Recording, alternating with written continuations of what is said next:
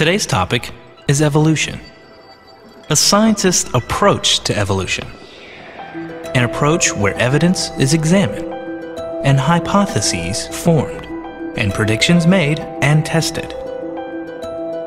Along the way, many will applaud and many will object, but both reactions are inappropriate. Science, as a discipline, does not cheer for a given outcome of its experiments and investigations.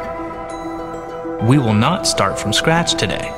The topic is too vast, but we will touch on enough detail to give a solid underpinning for the following conclusions. Common descent is a fact. All life on Earth is related through common ancestry. Changes with a single species occur, so-called microevolution. Species themselves come and go, so-called macroevolution.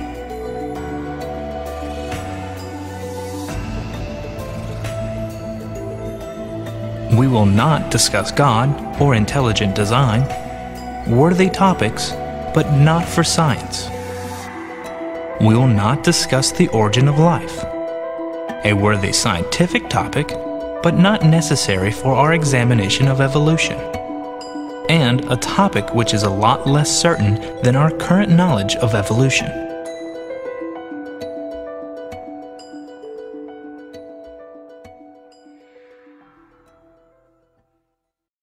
Universal common descent is the concept that every living thing on Earth is related to every other living thing on Earth, genealogically, genetically related.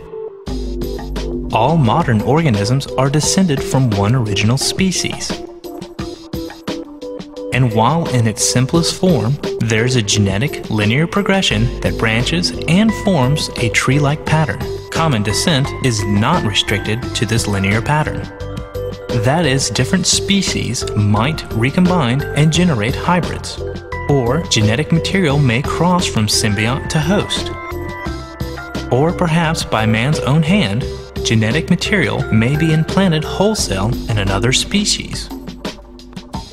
None of this changes the fact that every living thing on Earth is related to every other living thing on Earth. A common misconception is that some modern species are descended from other modern species. This is rarely the case. Instead, closely related modern species evolved from a common ancestor. That is neither one nor the other. Humans did not come from chimps. Both humans and chimps came from a creature that had more primitive features than either modern humans or modern chimps.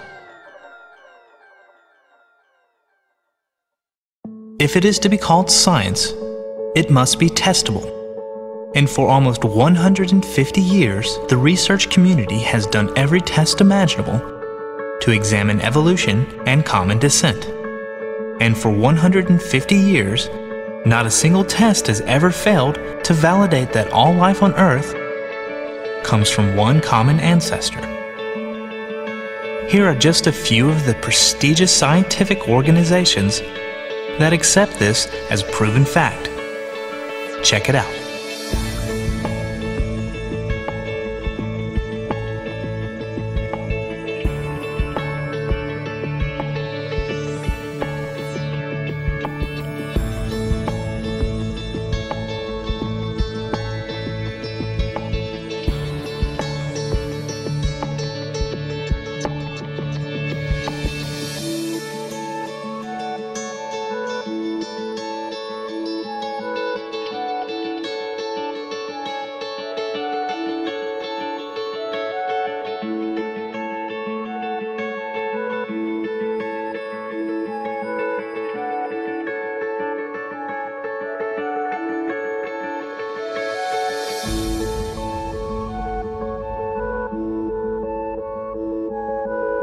So let's look at a little of what has been done.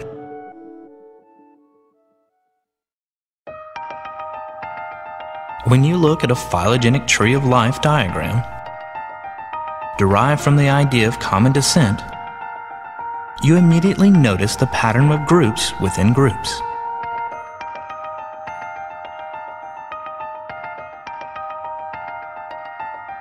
This nesting is unique to the common descent idea. The statistical analysis of these characteristics of organisms grouped with this idea is unusually successful. Species are essentially never found that combine characteristics of different groupings. For example, snakes and lizards are never found with feathers. Only birds have feathers.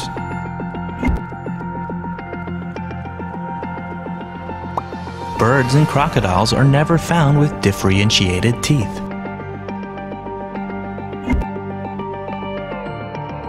Only non-marsupial mammals have a placenta. Birds and mollusks are never found with placenta. Only mammals have hair and mammary glands. Amniotic eggs are never found in fish or arthropods. A mix and match of characteristics like these would make it extremely difficult to objectively organize species into nested hierarchies. The consistency of nested hierarchies is another success for common descent.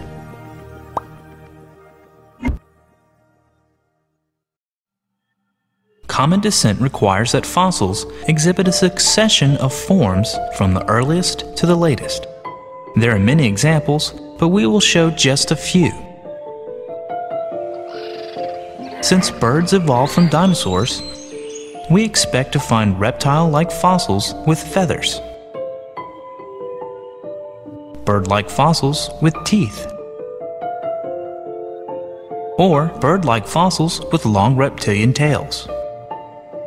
And in fact, we have found very complete sets of reptile-to-bird transitional fossils. There are no morphological gaps. All have the expected possible shapes and forms.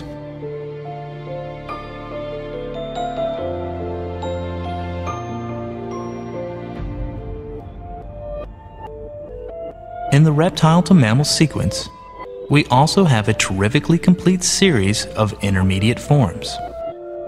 From the Paleocosaura, the Rhapsida, Cynodonta, up to primitive mammalia, the fossils reveal that mammals gradually evolved from a reptile ancestor. It is worthwhile to pause here and examine a type of change that is often mentioned as impossible. It appears that two of the bones in the middle ear of mammals correspond to two bones that are in the jaw structure of reptiles. The green and red bones in these diagrams are the bones in question. And if we look at the developing fetus, sure enough, two developing bones in the reptile head become part of the jaw, while the corresponding bones in the mammal fetus become part of the middle ear. How can jaw bones evolve to become middle ear bones? The fossil record is now so thorough, including a complete skull of Hydracodia mui and cranial and jaw material from Rhipinomymus and Gobiconodon. We can see the progression as it happened.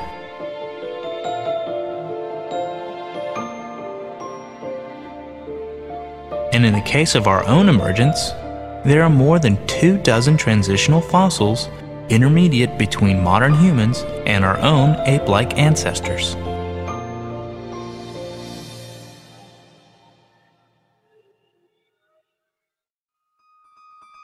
But it is not enough to simply find the transitional fossils. They also must satisfy the sequence test. That is, the ages of the fossils must match the progression from primitive form to more modern form. Dating fossils is a relatively straightforward process, using several methods to cross-check the ages determined. Some care must be taken to ensure the dates considered are the earliest appearance of each fossil, since there is no reason a transitional form must go extinct before a modern form appears. and there is no reason a successful form cannot endure for long periods of time with very little change. The modern crocodile can boast of 100 million years, and the cockroach, which has been around for 280 million years. But back to sequencing.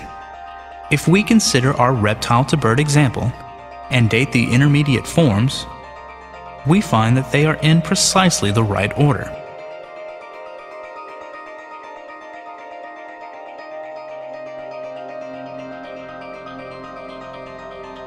A wider view also passes the sequence test. Prokaryotes appear first, followed in order by sponges and starfish, fish, amphibians, reptiles, and mammals. We will return to this point later.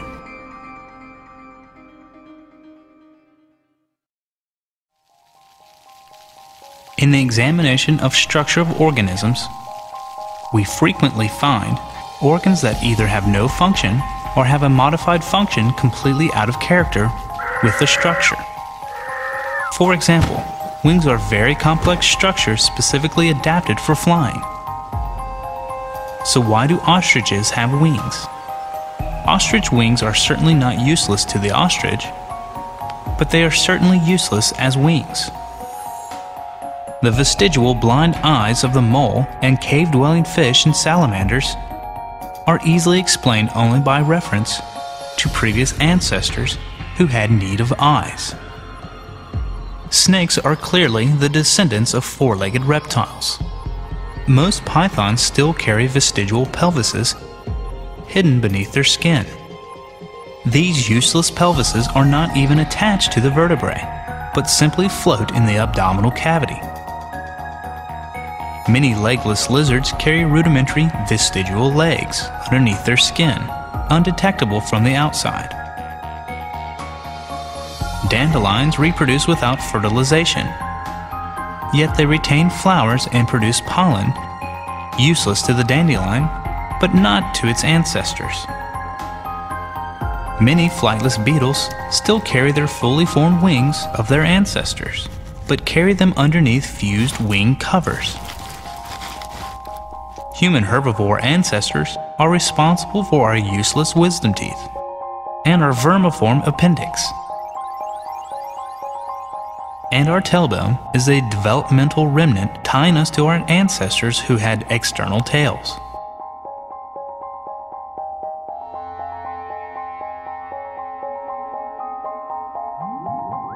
There are no vestigial structures that were not previously functional in an ancestor. All vestigial organs make sense only in the framework of evolution. And of course, we do not find vestigial organs that argue against evolution. No nipples in amphibians, or vestigial feathers on mammals. No primates carry vestigial horns, or degenerate wings. We do not find arthropods with leftover backbones. No snakes have wing parts, and no humans have gizzards.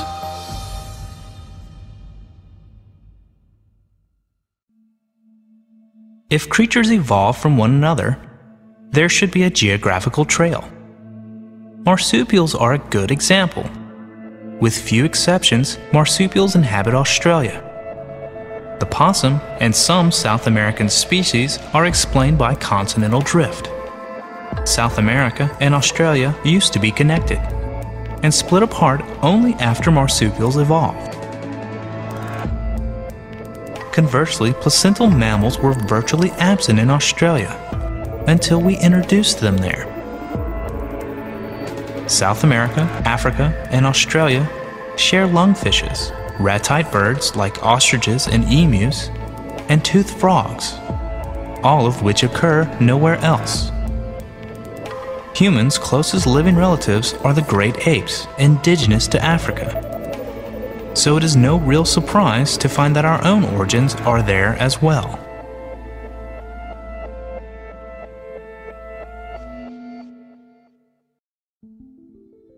A test closely related to vestigial sections addresses similarities in structure in spite of differences in the functions of that structure. If species evolve from another species, the new species must often adapt and modify existing body parts to do different tasks. If we examine the bone structure in primate hands, and bat wings, and bird wings, and pterosaur wings, and whale flippers, and penguin flippers, and horse legs, and mole forelimbs, and frog legs, we will find they all have the same bones in the same relative positions. The standard tree diagram easily demonstrates why these different species have the same structure. That is, they have common ancestors who possess these structures. The fossil records again confirms this conclusion, as it readily provides a chronological progression of intermediate forms.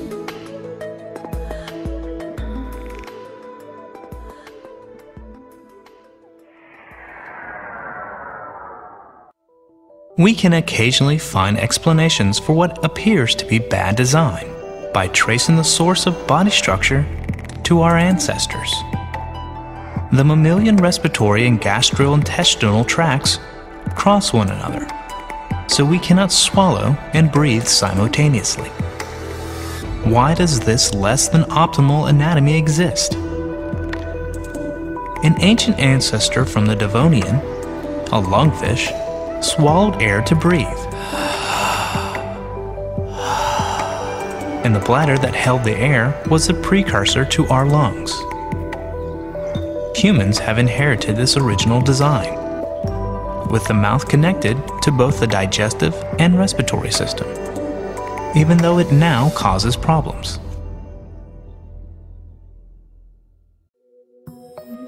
Given what we know of modern species dynamics and recent extinction rates, we know that the majority of organisms will eventually go extinct. Likewise, the majority of past organisms also go extinct. Thus, we should reasonably expect our ancestors had many other descendants and relatives that did not leave descendants which survive today. In short, we expect the majority of fossil species that we find should not be the actual common ancestors of modern species, but rather they should be related organisms that eventually ended in extinction. The oldest rocks on Earth are about 4 billion years old, and they are lacking any signs that life existed at that time. Some rocks from 3.5 billion years ago may contain fossil bacteria, but there is some controversy about them. The oldest well-accepted fossils are stromatolites that date about 3.4 billion years ago. The oldest eukaryote fossils, cells that have a nucleus, are about 1.75 billion years old. And another billion years passed until we see evidence for the first multicellular life, about 750 million years ago. By 580 million years ago, we find evidence for animals in the form of small sponges and sea anemones and jellyfish. The creatures of the Cambrian, 540 million years ago, are mollusks, trilobites, worms, echinoderms, and primitive chordates. All of these species are extinct today. Over the next 200 million years, we finally see insects and fishes with jaws, but no amphibians, no reptiles, no land animals at all, no mammals or birds. On the plant side, it is during this period we first see ferns and later gymnosperms, but no flowers and no hardwoods. These show up much later. About 340 million years ago, we see tetrapods for the first time, and then amphibians.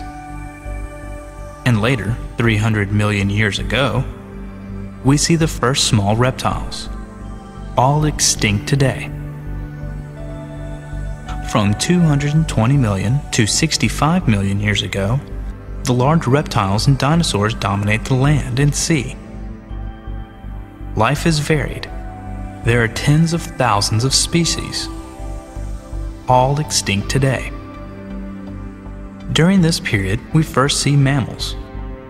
But there are no humans, apes, monkeys, dogs, cats, horses, whales, dolphins, bats, rats, or kangaroos. From 65 million years ago, we begin to see birds in hardwood forest and large animals that have shapes somewhat like modern animals. Of course, mammoths, giant sloths, and saber-toothed cats will go extinct, along with thousands of other species before we get to the present. Macroevolution is evident in abundance in the fossil record. Species come and go, and when they emerge, it is always from an ancestor.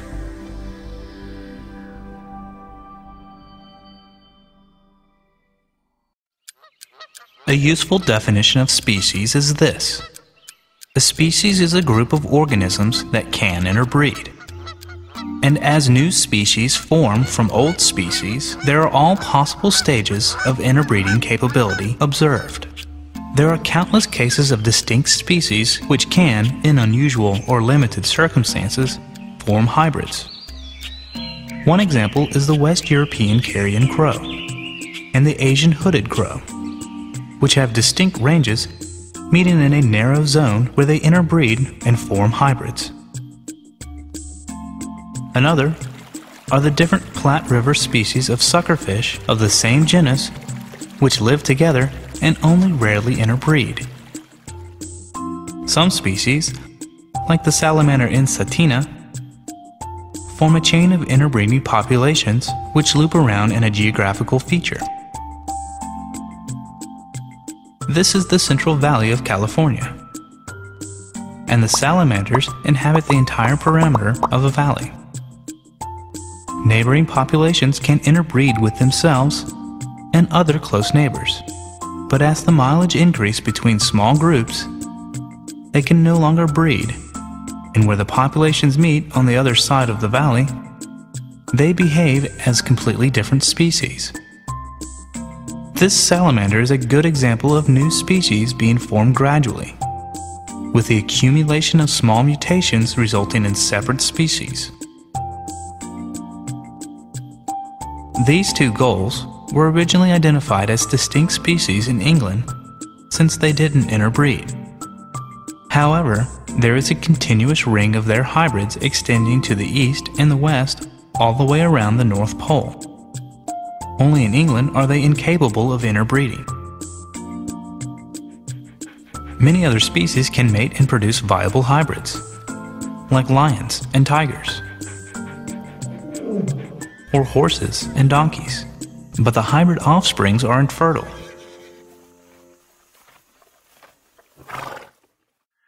The tree of life illustrates countless speciation events. Each common ancestor also represents at least one speciation event. Current estimates from the fossil record and measured mutation rates place the time required for full reproduction isolation in the wild at about 3 million years on average. Consequently, observations of speciation in nature should be possible but a rare phenomenon.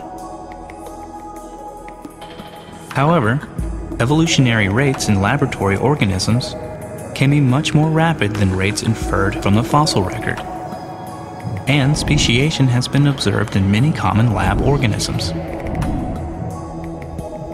Speciation of numerous plants such as the hemp nettle, the primrose, radish, and cabbage, maize, and wire lettuce has been seen. Some of the most studied organisms in all of genetics are the fruit flies. Many Drosophila speciation events have been extensively documented since the 1970s. Speciation in Drosophila has occurred by spatial separation, by habitat specialization in the same location, by changing courtship behavior, by disruptive natural selection, and by bottlenecking populations, among other mechanisms. Speciation events have also been seen in houseflies, gallformer flies, apple maggot flies, flower beetles, worms, mosquitoes, and various other insects. Green algae and bacteria have been classified as speciated due to change from unicellularity to multicellularity, and due to changes from short rods to long rods, all the results of selection pressures. Speciation has also been observed in mammals. 6 instances of speciation in house mice on Madeira within the past 500 years have been the consequence of only geographic isolation, genetic drift, and chromosomal fusion. With 2 chromosomes joined together, it is called chromosomal fusion. Some of these Madeiran mice species have undergone 9 chromosomal fusions in the past 500 years. It should be noted that a single chromosomal fusion is the primary genomic difference between humans and chimpanzees. Much as an inch is a unit that describes a length, and a knot is a unit that describes the rate of speed, there is a unit that describes how fast evolution happens. Let's call that unit a Darwin. It describes how fast some aspects or characteristics of an organism changes. 1 Darwin is a factor of 2.7 every million years. This factor is often used to evaluate whether there has been enough time since the beginning of life on Earth for the evolution of all the species who have ever lived. The average rate observed in the fossil record is 0.6 Darwins, and the fastest rate in the fossil record is 32 Darwins. So any rates faster than this in observations of evolution would ensure that there has been enough time. And the average rate of evolution observed in historical colonization events in the wild is 370 Darwins, over 10 times the required minimum rate. In fact, the fastest rate found in colonization events was 80,000 Darwins, or 2,500 times the required rate. Observed rates of evolution in lab experiments are even more impressive, averaging 60,000 Darwins, and as high as 200,000 Darwins, or over 6,000 times the required rate. A more recent paper evaluating the evolutionary rate in guppies in the wild found rates ranging from 4,000 to 45,000 Darwins.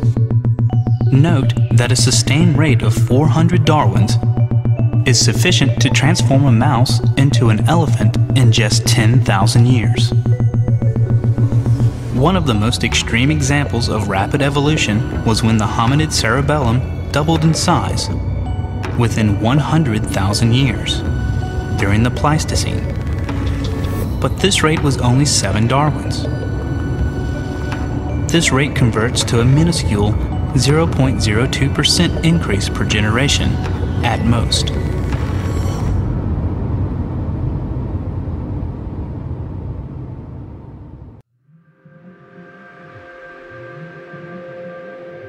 Watching a fetus develop reveals much about the ancestral history of that organism.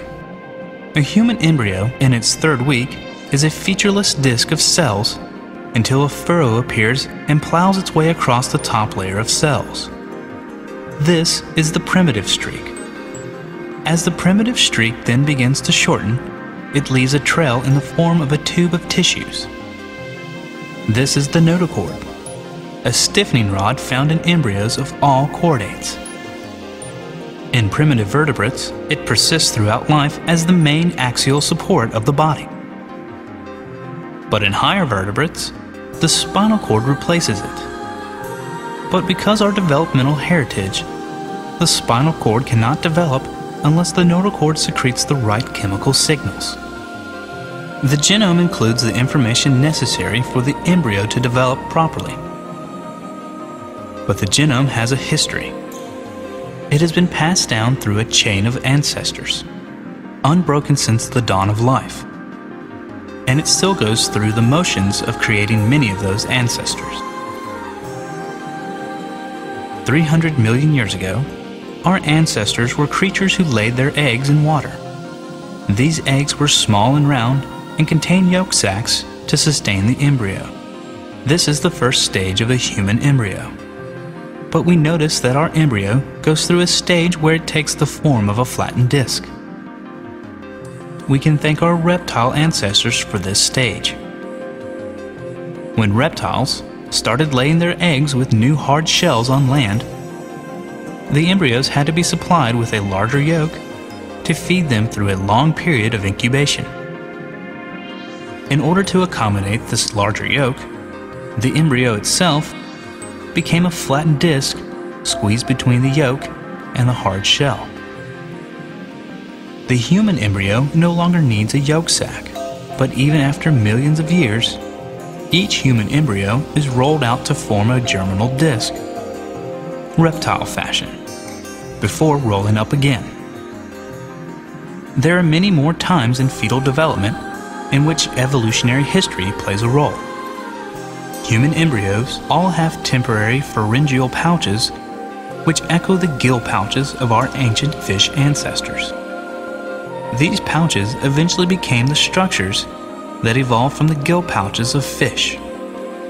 Structures that include the eustachian tube, middle ear, tonsils, parathyroid, and thymus. And of course, it is not just physical structures themselves, but also the genes which control the development. Many of these genes controlling the development of human embryo are exactly the same genes that control the development of other creatures.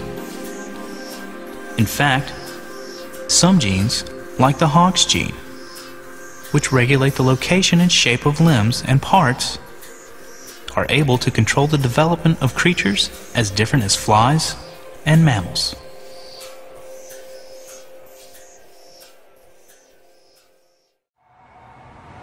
If every living creature on Earth descended from one species that could perform life's basic functions, replication, metabolism, etc., then not only should we inherit those functional capabilities, but we should also inherit the structures used to perform these functions. So a testable prediction of the idea of common descent is that all life should have similar structures that execute life's basic processes. And they do.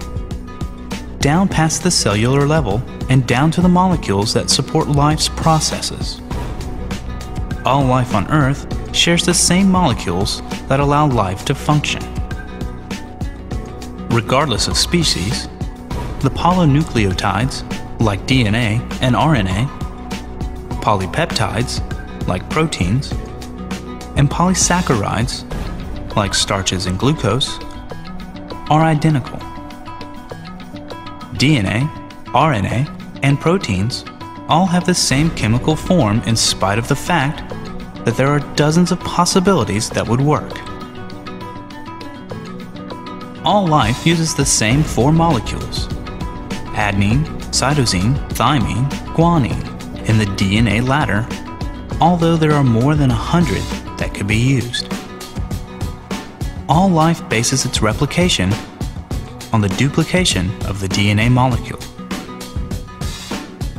The proteins found in all life on Earth use the same 20 amino acids in their makeup, while there are almost 400 that could have been used.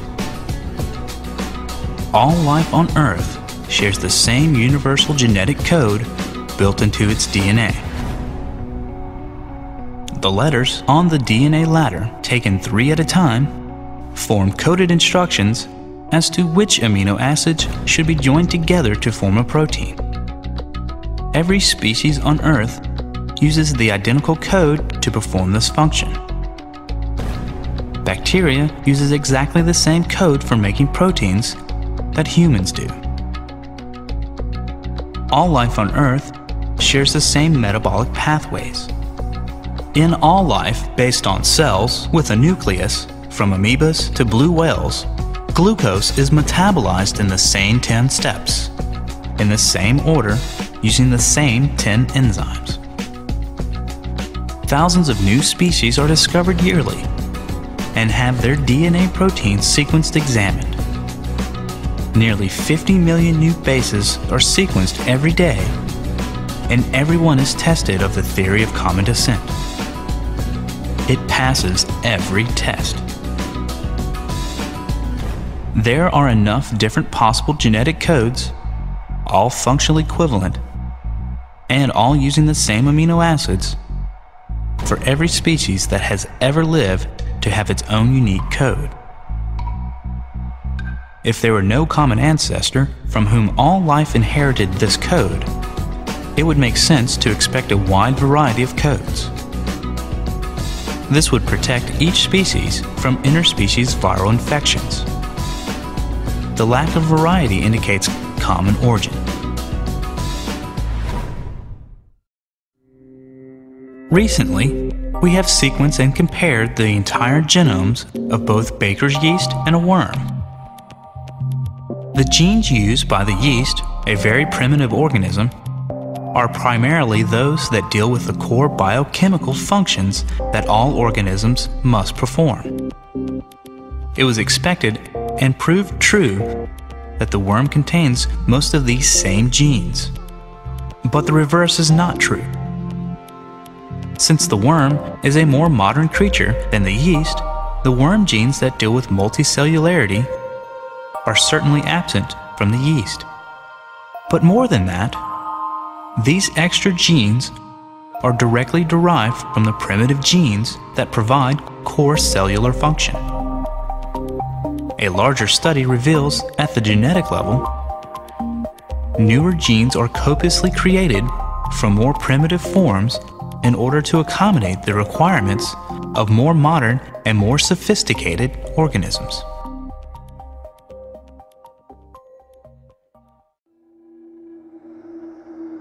Some proteins are found in every living eukaryote on Earth.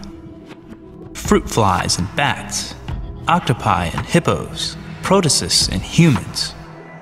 One such protein is cytochrome C. It is found in the mitochondria, the energy-generating parts of all eukaryote cells, and without it, the cells die. Experimenting with yeast, researchers have shown that human cytochrome C protein works for the yeast as well as its own. Indeed, they have substituted genes from fish, birds, horses, insects, and rats into the yeast as well, and all of these genes produce cytochrome C proteins that work for the yeast too. But the gene that codes for this protein has been buffeted with sequence mutations over the billions of years that it has existed. Essentially, all of these mutations are silent, null sequence sections inserted in a gene that do not change the protein that is built from amino acids based on these genes. But these mutations do tell the genealogy of the owners. For example, humans and chimps have exactly the same amino acid sequence for this protein. It hasn't mutated in the 6 or 7 million years since our lines separated.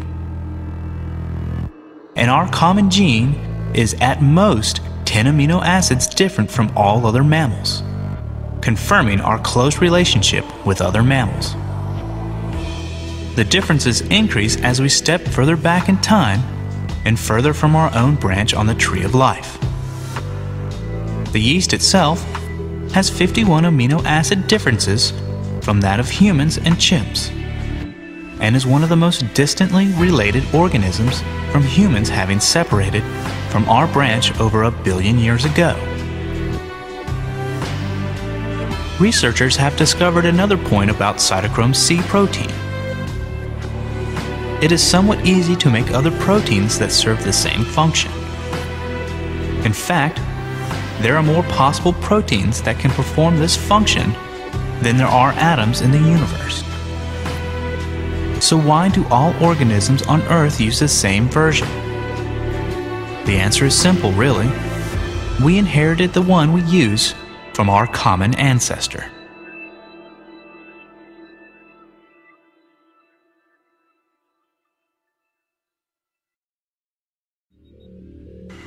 There are sections of an organism's genome, called transposons, that have no other function except for inserting copies of themselves elsewhere on the genome.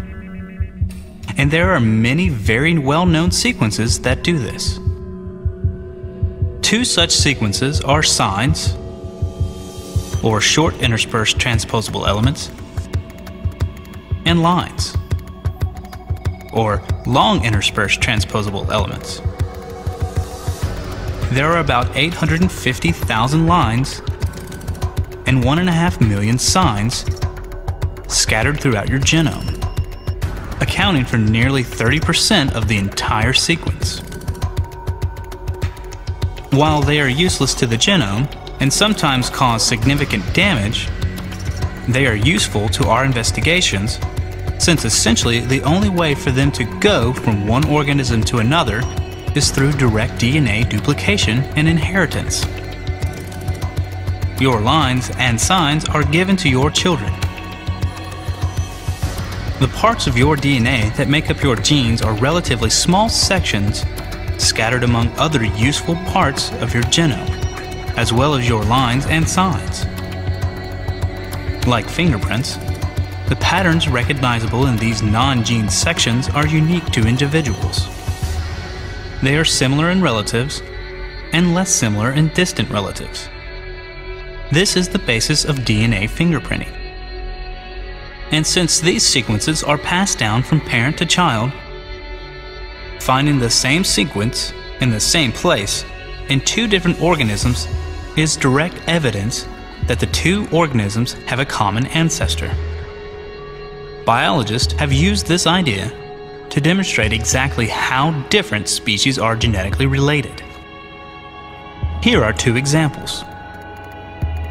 3 different identical sign sequences are found in the same genome location of whales and hippos, which are closely related, while camels and pigs, which are not closely related to whales and hippos, do not have the same sequence. The most numerous sign element in your genome is called the ALU.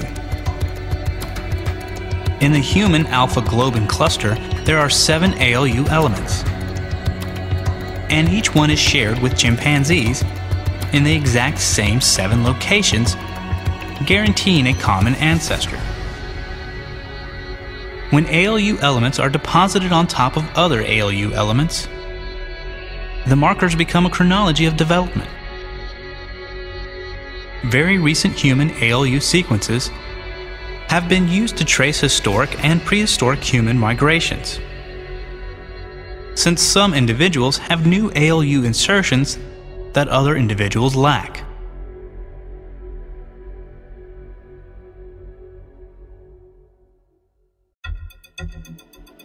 Another type of structure found in the genome is called a pseudogene.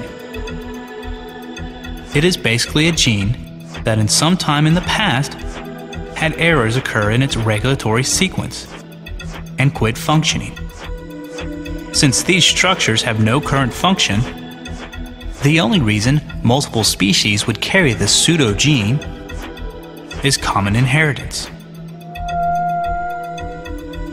There are very many examples of pseudogenes shared between primates and humans.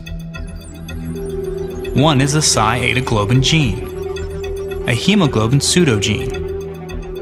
It is not shared by all mammals, only the primates. And in primates, it is found in the exact same chromosomal location with the same mutations that destroyed its ability to function as a protein-coding gene. A third type of structure found within the genome is also direct evidence of genetic relationships. Retroviruses like HTLV1, which cause a type of leukemia, and AIDS, make a DNA copy of their own viral genome and insert it into the host genome. If this happens inside the sperm cells or the egg cells, the retroviral DNA will be inherited by the descendants of the host. And these copies of the virus DNA are called endogenous retroviruses. In human DNA, there are about 30,000 endogenous retroviruses. There are at least 7 distinct instances of identical retrogene insertions shared between chimps and humans. The phylogenetic tree for cats provide another example. The standard phylogenetic tree has small cats diverging later than large cats. The small cats, for example, the jungle cat, European wild cat, African wild cat, black-footed cat, and domestic cat, share a specific retroviral gene insertion. In contrast, all other carnivores which diverged earlier lack this sequence. Let's examine how endogenous retroviruses, or ERVs, would behave within a model of evolution by common descent. Suppose an ancient creature, let's call it Primus mammalius, is the common ancestor of all modern mammals and is infected by a retrovirus that becomes endogenous. All of the Primus descendants would be expected to carry the same ERV, let's call it ERV1, in the same chromosomal location. Fast forward 30 million years. Different lineages have evolved and derived from the original common ancestor, and there are now many different types of mammals in existence, all carrying ERV1. A small rodent, let's call it Secundus mousus, is the common ancestor of mice and rats, and once again is infected by a new species-specific retrovirus that becomes endogenous. This is ERV2. In a different line, Secundus apus, the common ancestor of all great apes, acquires a third retrovirus, ERV3.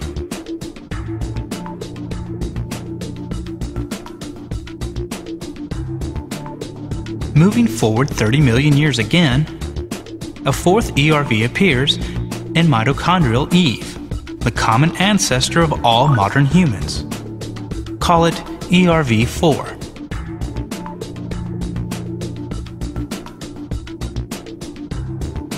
As early humans spread out, a fifth ERV arises in a population that is isolated in Australia. So, ERV5 does not spread to other human populations. So what do we expect?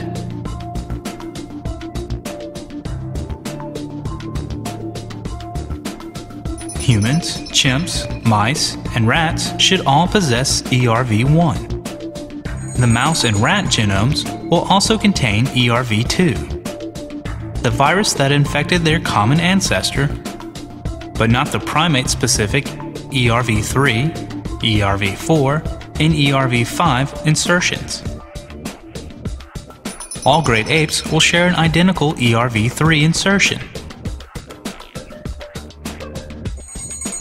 All humans will possess an ERV4 insertion that is not found in the chimps or other apes. In addition, some, but not all humans, will carry an insertion of ERV5. And of course, the rodent-specific ERV2 insertion will not be found in any primate species. Now that several genomes have been sequenced, we have begun to test these predictions. The patterns of ERV insertions observed in modern species exactly match the predictions made by the model described above. Some insertions are shared between humans and mice and represent truly ancient viral infections. Others are found only in primates, and not the other species, obviously derived from the infection of the ancestral primate species after its divergence from other lineages. More modern insertions are found only in humans, while the youngest ERVs of all are found in some humans, but not in all. We do not find any examples of ERV insertions shared by, say, humans and mice, but not by chimps. Insertions are always shared by all species, and only by those species that have a common ancestor. ERV insertions therefore provide excellent support for the idea of common descent.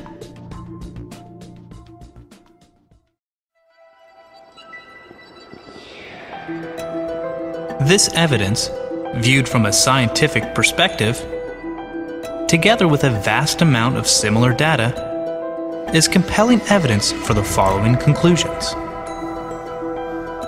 Common descent is a fact. All life on Earth is related through common ancestry. Changes within a single species occur, so-called microevolution. Species themselves come and go, so-called macroevolution.